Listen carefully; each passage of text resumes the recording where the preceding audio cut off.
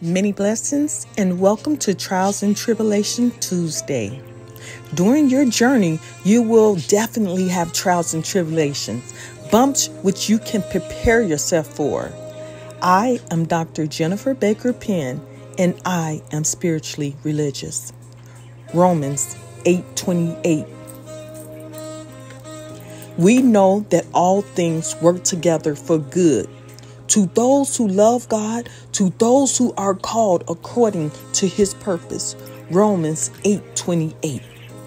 While you are on this journey path, all that you may have to go through is necessary.